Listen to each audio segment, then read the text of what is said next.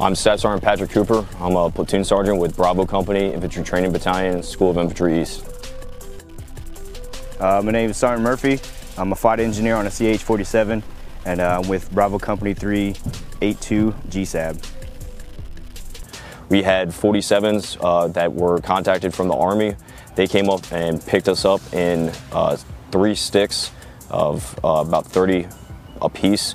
We were extracting out of there to our next notional LZ to do follow-on missions.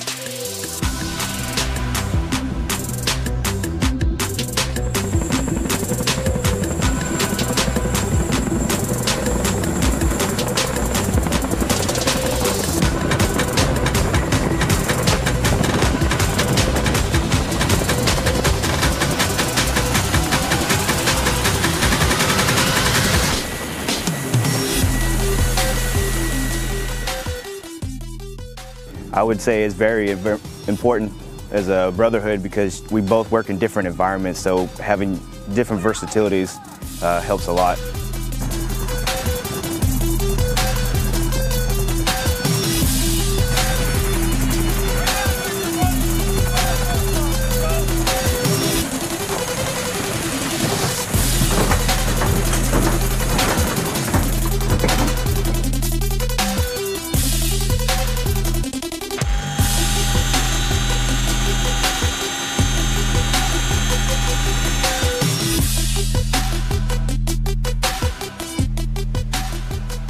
I would say the biggest thing is giving them realistic situations. We're utilizing helicopters as a platform to insert and extract at various points in time.